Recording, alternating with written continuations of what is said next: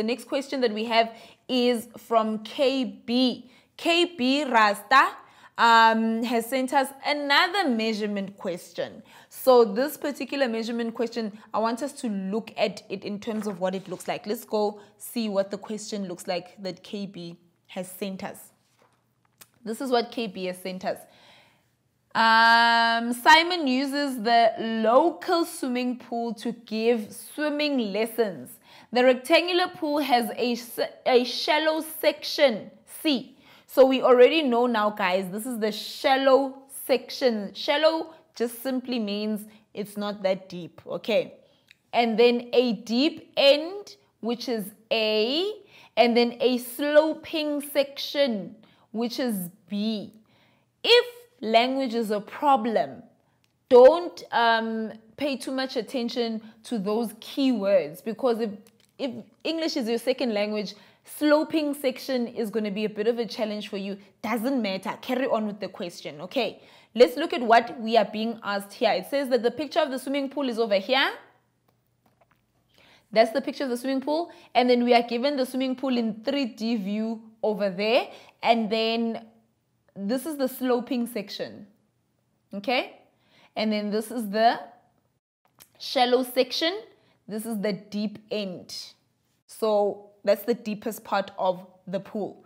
Another nice thing that we've been given here is the dimensions.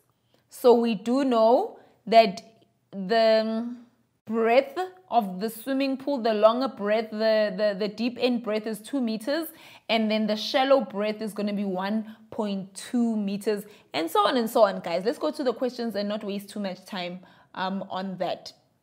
The capacity of section B of the swimming pool is 300 meters cube. You may use the following formula. So we've been given the capacity of B, okay? That's the capacity that we have of B over there. Volume of a rectangular prism is length times width times height.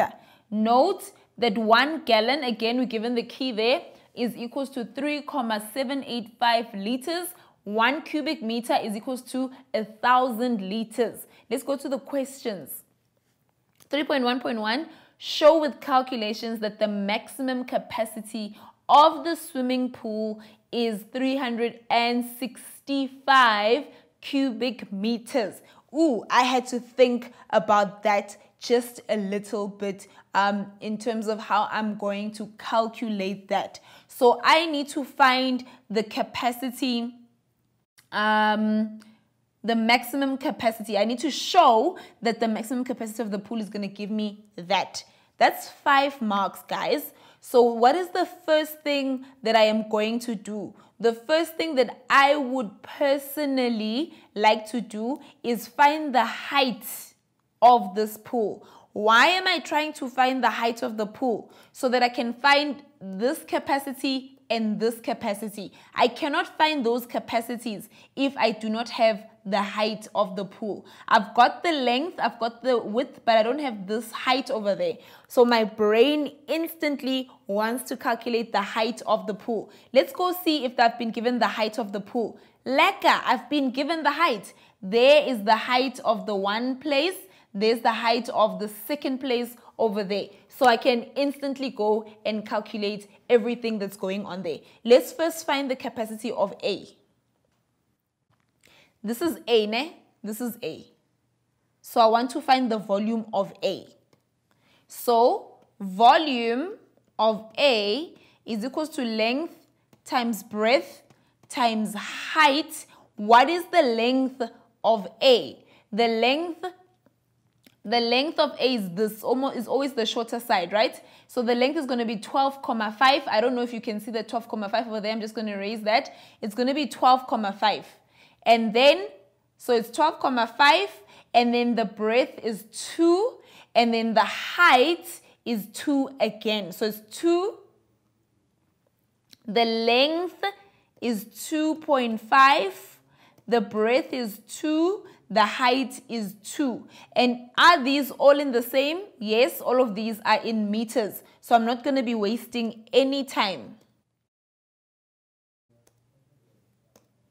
2.5 times 2 times 2. It's all in meters. I didn't need to go and do any conversions. That's 10 meter cube. That's volume A. Volume B has already been given to me. I've been told that volume B is 300. Okay, something is not adding up for me here. They say volume B is 300 cubic meters. Something is not adding up properly for me here. So, okay, I can tell you now what the problem is in terms of what I am doing. It says that the top view. Yes, let's fix that mistake. Look at this, guys. It says here that this is actually 15 meters. So that's the mistake that I made. I knew something was wrong. So the length is going to be 15 meters. Okay? 15 meters. And then the breadth is going to be 12,5.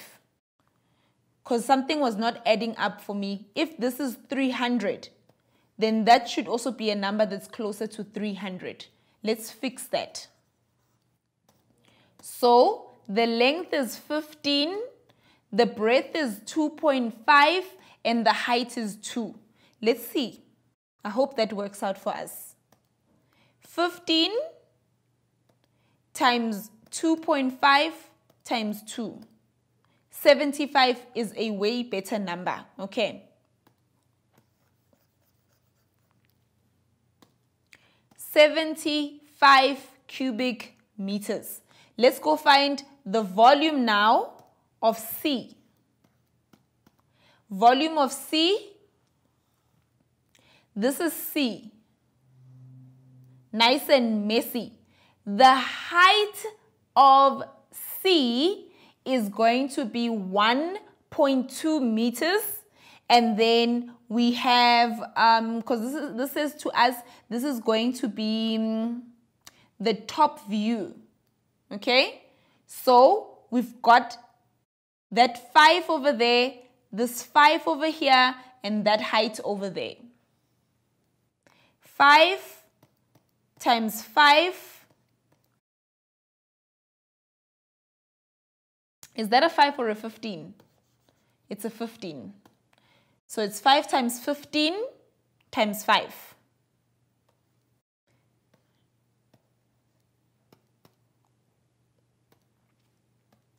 Fifteen times 5 times 5, 375. Very interesting, ne? So now I've went and I've found all of that. It was first 15 times 2.5 times 2. This one is 15 times 5 times 5.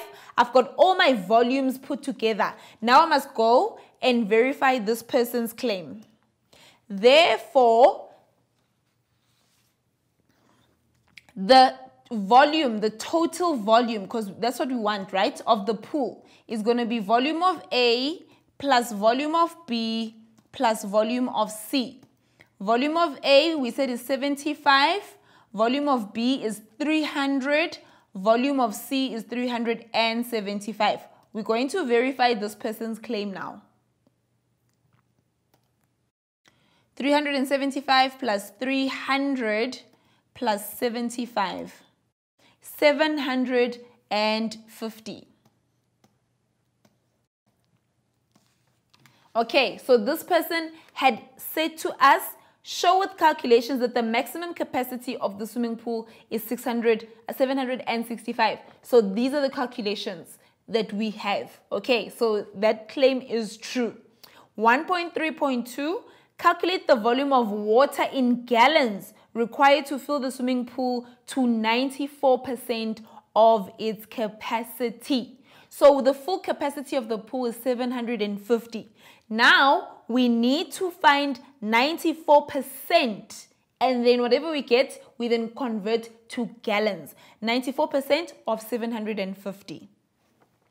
3.1.2, 94% of 750 is going to be 94 all over 100 times 750.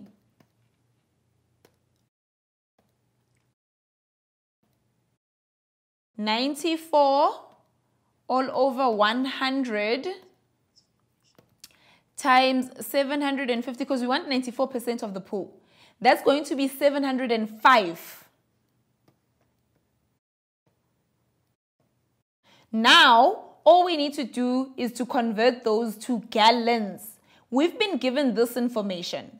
This is the information that we are given here to convert it to gallons. 1 gallon is equals to 3,785 meter cube. Therefore, 1 gallon is equals to 3,785 liters. Okay? And then we know that 1 meter cube is equals to 1,000 liters. So let's convert that to liters first and then to gallons. So 705. So I need to multiply those two together. And it's going to give me, therefore, 705. All I do is add the 3 zeros and it gives me the liters. And now I need to convert that to gallons. So 1 gallon and then 3.785, cross multiply, divide. Therefore, 705,000 all over 3.785.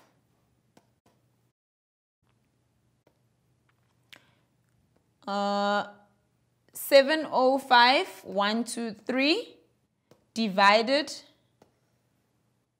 by 3,785. That's going to be 186,261.55 gallons of water. So that was me now finding how many cubes there are and then converting it straight into gallons.